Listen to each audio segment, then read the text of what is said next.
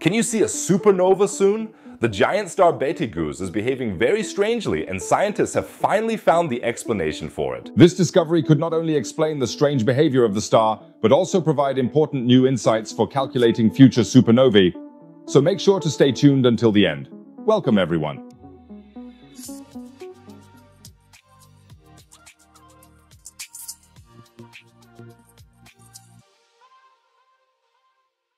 Something completely unexpected was discovered at the giant star Betelgeuse. If you want to be informed immediately when there are such exciting news from the world of astronomy, then go ahead and subscribe now. Subscribing is completely free and you'll never miss a video again. And you are helping me reach my goal of 100,000 subscribers. Thanks a lot, guys. So now let's go to our favorite red glowing star. Betelgeuse is the brightest star in the Orion constellation and one of the most striking stars in the night sky, and is also one of the most mysterious because astronomers have been puzzling over its strange behavior for a long time. The star regularly shows brightness fluctuations that cannot be fully explained by its normal pulsations.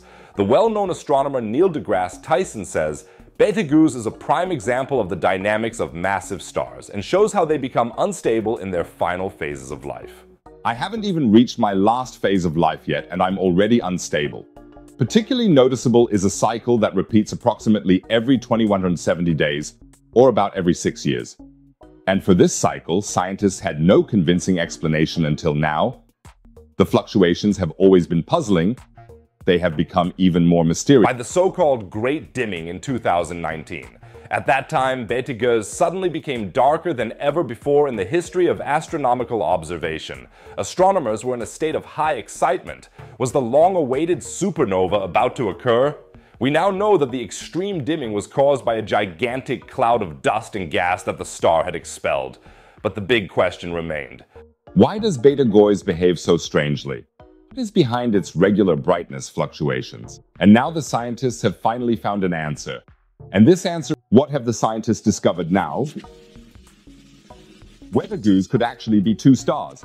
Sounds like it has a stellar personality disorder. An international research team has now found evidence that a second, smaller star is in orbit around Betelgeuse. This companion star, which the scientists affectionately named Beetle Buddy, orbits the main star in exactly the period that also shows the mysterious brightness fluctuations, namely about every 2170 days. I think we need a better name than Beetle Buddy. Be something like Heinz or something. Write your best name suggestions for the companion star in the comments. I'm really looking forward to your suggestions and will try to respond to as many as possible.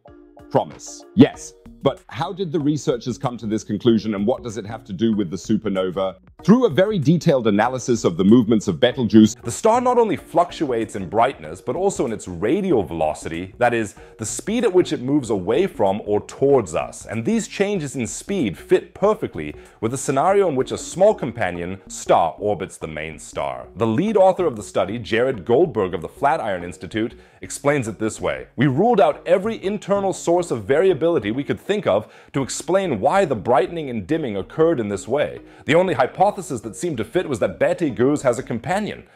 But that's not all. The way brightness fluctuations are related to changes in speed tells us even more about this cosmic duo. The companion star seems to have a very interesting interaction with the material around Betelgeuse. We know that Betelgeuse is surrounded by an extended dust shell, and this newly discovered companion star seems to be stirring up the dust shell. It's carving a path through the dust as it orbits through the envelope. We see that Betelgeuse's minimum brightness always occurs when the companion star is behind the main star, explains Meredith Joyce, a co-author of the study. This fits perfectly with our model that the companion star interacts with the dust around Betelgeuse. The team was even able to calculate that the companion star moves around Betelgeuse at a distance of about 1850 solar radii, a distance that perfectly matches these observed fluctuations. This also explains why the brightness of Betelgeuse fluctuates at such regular intervals. As the companion star moves through the dust shell, it alters its structure and thus how much light can penetrate to us. It's a bit like breaking into your neighbor's house every 6 years, tearing open the vacuum cleaner bag, and spreading all the dust around the house. Does that make any sense? The researchers were even able to determine the approximate. It appears to have a mass of about 1.2 solar masses, which is significantly lighter than Betelgeuse itself, which has a mass of about 16.5 to 19 solar masses. The distance between the two stars is about 2.4 times the radius of Betelgeuse. That doesn't sound like much, but considering that Betelgeuse itself is already about 764 times larger than the Sun, it is an enormous distance. Now you might be wondering, why didn't we discover this companion star earlier? That's because it is extremely. Betelgeuse is about 100,000 times brighter than our Sun, so it is practically impossible to see a comparatively tiny companion star directly.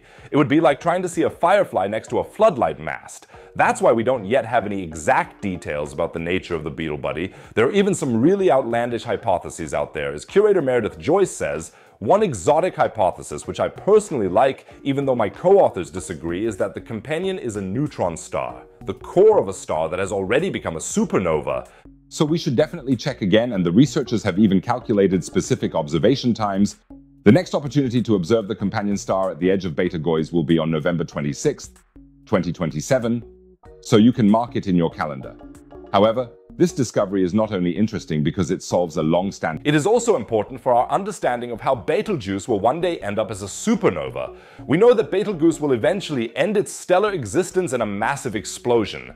When that happens, it will be as bright as the full moon from Earth for several weeks. But the presence of a companion star could have an important influence on how and when exactly that explosion takes place. The companion star could, for example, influence the outer layers of Betelgeuse through its gravity and thus alter the mass ejection or the dynamics of the supernova. And furthermore, the interaction between the two stars could also shift the exact timeline until the explosion by either drawing off material or promoting instabilities in the core of Betelgeuse.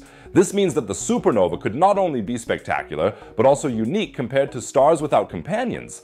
If you don't want to miss the further observations from Beetle Buddy and additional insights, then don't forget to subscribe to my channel now.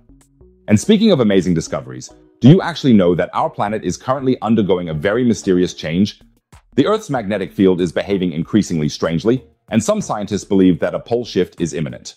What exactly this means and what if... And if you click on the bottom right, you will find another exciting topic related to science and space research. Every click helps me a lot. Otherwise, I'll see you in the next video. Take care, guys.